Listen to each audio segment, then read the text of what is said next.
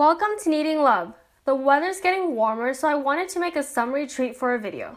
Today we will be making strawberry lemonade ice cream sandwiches, perfect for a hot sunny day.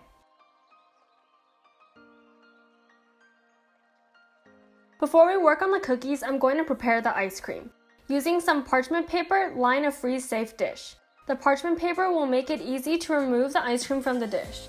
Now take your softened strawberry ice cream and spread it in the dish. Make sure the ice cream is about 1 to 2 inches thick, or however thick you want your ice cream layer to be. Once that's done, stick the dish into the freezer until you are ready to assemble your ice cream sandwiches. For the lemon sugar cookies, you'll need 2 cups of flour, 3/4 cup of white sugar, half a cup of brown sugar, 1 stick and 2 tablespoons of butter, 2 to 3 lemons, 1 teaspoon of lemon extract, an egg, 1/4 teaspoon of salt, and 1 teaspoon of baking soda. First, juice and zest the lemons. We'll need about 3 tablespoons of lemon zest and 1 tablespoon of lemon juice. Starting with the dry ingredients, mix the flour, baking soda, and salt into a bowl.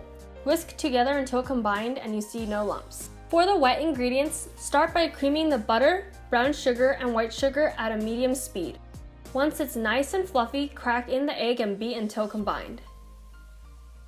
Pour in the juice and zest and mix until combined. At this point, add in 1 tablespoon of lemon extract. This will heighten the lemon flavor even more. Mix it all together. Now add in the dry ingredients. Start with half the flour mixture and beat it in. Then add the rest. You should end up with a nice soft dough. Cover with plastic wrap and chill in the fridge for 1 to 2 hours. Preheat your oven to 350 degrees and line your tray with parchment paper. Take out your chilled dough and roll about a tablespoon or 2 into a ball. Set up a small bowl of granulated sugar to roll your cookies in. Toss the ball of dough around in the sugar and place it on your tray a few inches apart from each other. An important thing to note, chilling the dough prevents the baking soda from spreading too much. However, if your dough is too cold, it won't spread properly in the oven. Now bake for 12 to 15 minutes. Now we can assemble our ice cream sandwiches. Take out the ice cream and pull the slab out with the parchment paper. If need be, use a knife to loosen up the edges. Now using a cute flower cookie cutter, cut out pieces of ice cream and place it in between 2 of the cookies.